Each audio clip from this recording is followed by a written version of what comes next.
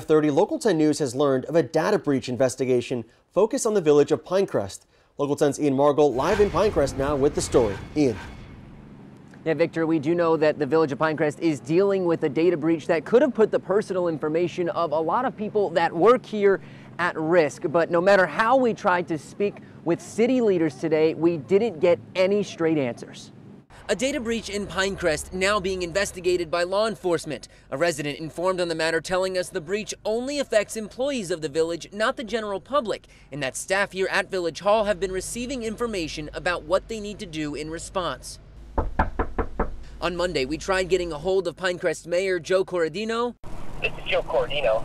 Please leave a message. But he wouldn't speak to us in person, finally sending us an email saying, quote, relative to this topic, it would be inappropriate to talk at this time as we cannot confirm or deny any ongoing investigation. Other village council members directed us to the city spokesperson who gave us the same answer, that she could not confirm or deny an investigation is going on. And as for the FBI, more of the same. A spokesman telling us it is their policy to never confirm or deny the existence of an investigation.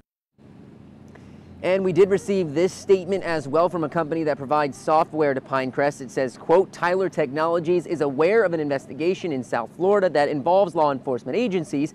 We are providing our full cooperation in support of the investigation. Now, again, we can say that there is a breach here in the village of Pinecrest.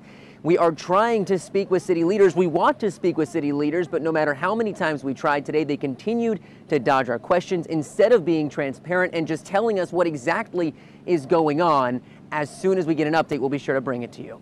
We are live in Pinecrest. Ian Margol, Local 10 News. We know you're on.